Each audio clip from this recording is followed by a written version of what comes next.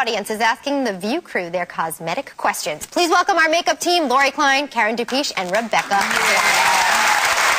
We adore them and need them so much. They're like miracle workers. Okay, our first audience question was for Barbara's makeup artist, Lori Klein. Check this out. I've always been told I should use bronzer with my blush, but how much so you don't look like a clown? And also, where exactly should you put it on your face to make certain angles a little more pronounced? It's my eyelashes. They're so thin. I don't know what to do about them. Please help me. Tell me what I can do to make them look thicker. Okay, so obviously, Lori, two questions there. Bronzer application, what's your strategy? Well, the key for bronzer is subtlety, especially if your body isn't tan. So you want to start with your own foundation, and then I like to use a matte bronzer. I brush it across the cheeks, the nose, the forehead, and don't forget the neck, because you really don't want to have that demarcation that you can get. Okay. And then a little bit of a bright pink blush on the cheeks, right by the apples, so it looks like you're kissed by the sun, and this gives you a very natural kind of look. Kissed by the sun means? Like that. So that's the after. Okay. Quick question about that. Why the matte? Because a lot of them come with a sparkle in it. You can use sparkle after the matte. That's my tip. A lot of people like a lot of sparkle, but it's much more natural looking. Okay, and lashes. Your lashes are so yummy. I can't even take it. There are so many great options out there now, not only to lengthen, but will thicken and make your eyelashes fuller, actually grow your eyelashes. There's a new product out that I'm so excited about, and it really works. They are lash enhancers. You may have heard about Latisse. This is a prescription brand, but there's also one that I've been using called Revitalash, which was actually formulated by an ophthalmologist for his wife who had cancer. And that you can get over the counter. It's a prescription alternative. And then there's brands like Rapid Lash that you can get in the drugstore that all do the same thing, really grow your lashes. So they really actually grow the lashes? Yeah, they do. I've been trying one of them. Oh, it's amazing. Every day to see if they're growing. Is, I think, one of the most amazing technologies out there. You apply it at night on clean, dry eyes, and you apply it just as you would an eyeliner, very close to the eyelashes. Now, of course, it's not for everyone. You have to check with your doctor. Some people can't use it. So I also wanted to talk about mascara. My tip for mascara is that I always use at least 2 different types of mascara. I layer them. I start with a very natural mascara that just makes your eyes kind of fluffy and a little bit thicker. And then choose a formula, whether it's thickening, lengthening, dramatizing, and this way you can really build on your eyelashes. You can do a lot with mascara. Okay. And there's a giveaway also that you have for our audience, Revitalash and Rapid Lash is letting you all take that home today. So by the holidays, we'll be lashed out. We all need bigger lashes. I love that idea. Our next questions are for the fabulous and fierce Karen Dupiche, who takes care of both Sherry and me. That's right. This is a product. Take a look. I'd like to know, how do you get rid of the black under your eyes? How do you hide these lines that make me look like I'm a marionette or a puppet? I don't like that. Okay, so Karen, talk to us. You deal with my dark circles every day. What's your technique? Concealer. You want to go to shade lighter than your natural color. Okay. And you want to apply it with the foundation or concealer brush. You want to apply it underneath the eye, and then the problem areas, blemishes, and so.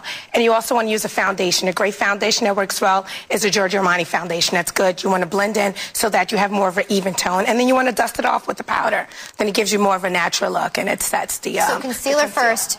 Foundation next, then seal it with the powder. With concealer, you want to go a shade lighter. Shade lighter. That's what you do with mine. Bags under my eyes. She takes care of us because we come in here looking horrid. Yeah, I'm a man before I come in.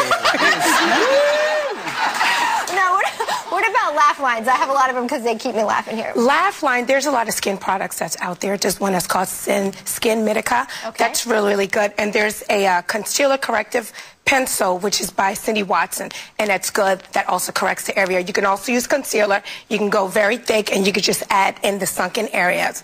And then you put your concealer on, you put your foundation on, your powder to set. You want to dap the foundation on the sunken area so that, it'll stay on. You don't want to, be careful because you don't want to wipe it off. Okay. Right, okay. So also, do you go lighter too? Do you go a shade lighter? You definitely want to go a shade lighter. Okay, thanks, Karen. Just to enhance that area. Thank you. Okay, our last group of audience questions is for Rebecca, who does Joy and Whoopi. Check it out. I have a 13-year-old daughter. When is it appropriate appropriate to let her start wearing makeup, and how much should she be wearing? My 13-year-old wears makeup, and what should she be using to clean her skin every day? Okay, Rebecca, let's talk teens. How much is appropriate? What works for a 13-year-old girl? Okay, 13, they should do a little bit of makeup. And by that, I mean I would start them off with like a tinted moisturizer, because that's really 90% moisturizer and like 10% color. And then it'll even out their skin a little bit, and it won't be heavy like a regular foundation or a regular powder.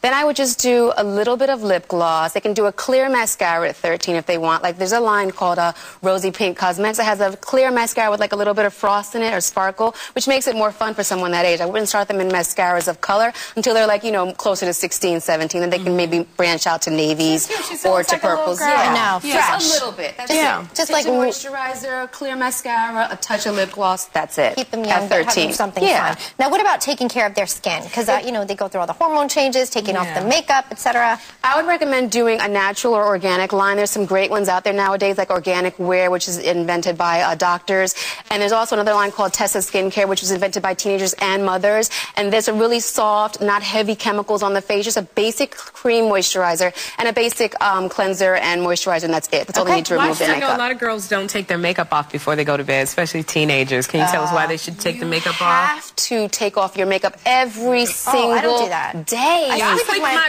mama me. It's not. All right. You have to let your skin breathe. Okay, well, I want to ask some rapid-fire questions. That was actually one of them. Lori, do you... Sorry. Oh, we do have tape. Okay, hang on. Here we go. I wear makeup every day, and sometimes I fall asleep with it. Is it harmful? Do I need to take it off every single night? Do women always need to wear lip liner, or is it sometimes okay to just go without? I have so much makeup in my drawer. What are the 5 essential products that I should use? Okay, straight from the audience, you heard it. So the answer is yes, take off the makeup. Yes. Second question to Karen, yes or no, do you have to wear lip liner all the Yes, time? you have to use a lip liner, otherwise it will bleed. Oh, okay. That's like wearing pants without a belt. Correct the Because it bleeds, it goes in between you. Okay, so lipstick, lip liner. Got it. Rebecca, 5 essential makeup items. Foundation, concealer, mascara, a lip color, and a blush. That's all you need. Okay. Thank you. My goodness, we love you so much. This is our dream team. We will be right back. Thank you.